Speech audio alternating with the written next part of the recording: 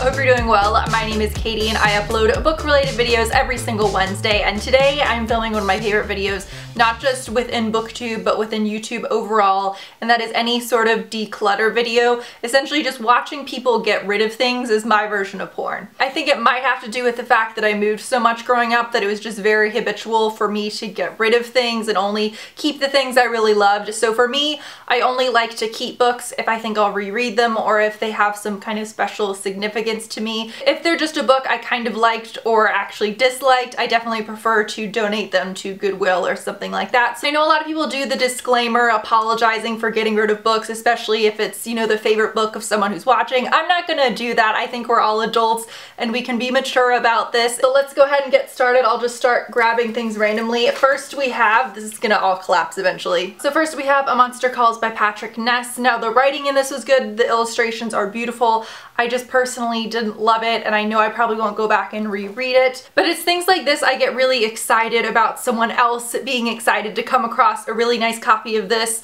at Goodwill for just a couple dollars, because I know although I liked it, I didn't love it, so I'm excited for somebody else to love it. Then we have Leviathan by Scott Westerfeld. I got this on sale, and most of these I actually have read. This I have not. This is one of those things where I just picked it out because it was on a sale and I was kind of intrigued. I forget what that series was that was so popular maybe 8 years ago by Scott Westerfeld, but I remembered that I never really could connect to any of his characters and just didn't enjoy his writing very much overall. Then we have Dean Koontz' The Taking. A lot of you might remember that Intensity is one of my favorite books of all time. That's a horror novel by him, and The Taking was good. The ending irritated me a little bit. It was just a little too Bible heavy. But this one is solid, but I don't love it. Then we have The Girl with the Dragon Tattoo. No, I actually really loved this book, but I cannot get into the second one for the life of me. I've tried probably 3 times and gotten a quarter of the way through it, and I just know I'm never actually going to continue on with the series, so there's no need to have this. Then we have The Realm of Possibility by David Levithan, and this is one where I just don't think it's for me. I've tried to get into it a few times,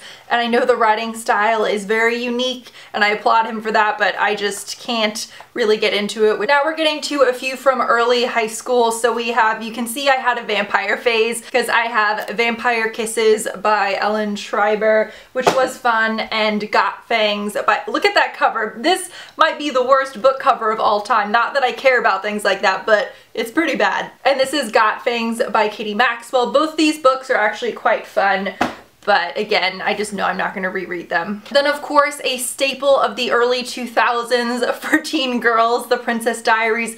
This was actually a really fun series. I think I read 4 or 5 within it.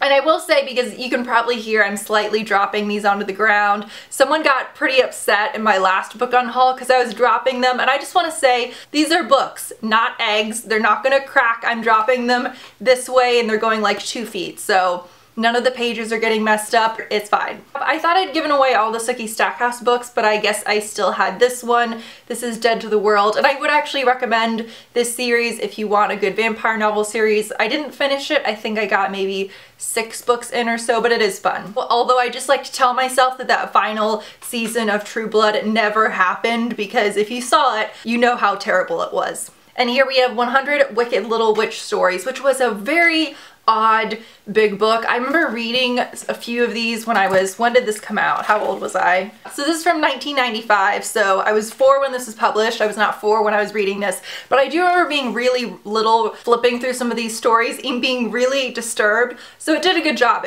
I apologize that the lighting is changing a lot, but unfortunately we're working with natural light. Here we have 2 summer books that were both equally incredibly depressing, but decent. We have Still Summer by Jacqueline Mitchard, which is about a few girls who meet when they're middle-aged, and I think their boat's attacked by pirates. A lot more depressing than I thought it'd be. And then Summer Sisters by Judy Blume, which again, very depressing book considering you think you're picking up a nice summertime read, but they were both pretty good actually. Then we have a couple of classics. This was a school book, The Crucible by Arthur Miller. I did like this, but again, I'm not going to go back and reread it, and I didn't love it. But next we have Northanger Abbey by Jane Austen. I have tried maybe 5 5 times to read this and I just cannot do it. And I think I mentioned this in a previous video and someone commented and said, well, that's probably not the best Jane Austen book to try and start off with. So if you do have a recommendation for a Jane Austen novel, let me know. Then we have Boink by Mary Roach. I think I read Stiff, which was about the curious case of human corpses and things that are done to them.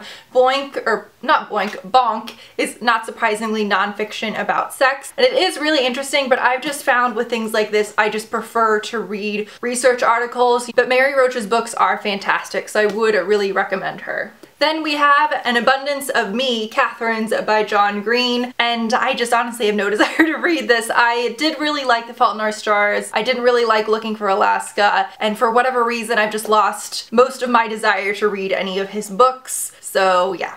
Then we have Salem Falls by Jodi Picoult. I did go through a Jodi Picoult stage. Who hasn't? I think I've read maybe 4 of her books and I liked this one. I just get really sick of her twist endings that just pop out of nowhere, and I always feel like her books just could be like 300 pages shorter. Not 300, but a fair amount shorter. I just don't think they warrant the length that they ever are, but I understand why a lot of people do like her. Next, I feel a little, well, I won't say I feel bad because I don't. It's paper, it's a book, someone else will go onto it and love it. But we have The Perks of Being a Wallflower by Stephen Chbosky. The reason I'm passing this on is because I've seen the movie version of this 3-4 times and I absolutely love it. I enjoyed it so much more than the book. I think I'm possibly just not a fan of the diary format, but it's not surprising that if you liked the book, you will love the movie, just because I think the author both wrote and directed and casted basically everything for the movie. Here we have Jane Eyre by Emily Bronte, and I think my mom loves this book, so before I donate this, I'll ask her if she wants it.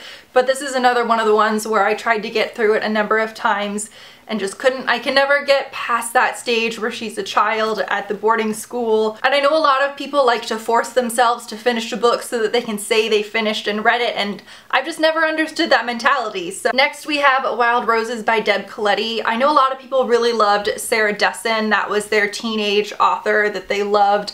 I adored her books as well, but Deb Coletti was probably one of my favorites. She was like Sarah Dessen, but just a little bit more realistic and a little bit more depressing, so she was more my cup of tea, but Wild Roses was not one of my favorites by her. Then is Sailor Twain by Mark Siegel. This is a graphic novel I had been really excited to get, and I read it and I liked the artwork, but I just didn't think the story or the writing was very interesting whatsoever. Then is The Pillars of the Earth by Ken Follett. I did read this. It's a giant book. All I have to say about Ken Follett is he sure likes writing about rape. I've read a couple of other books by him and they just all have tons of rape, and it's really weird. That's not why I'm getting rid of it. It's just because I didn't love the book and I know there's no way I'm rereading it again, but let me know if that's something you've noticed when reading his books. You know, I guess trigger warning for rape for any of his books. If you see his last name, that's probably going to be in one of his books, but yeah, a little weird. And finally, we have Eat, Pray, Love by Elizabeth Gilbert.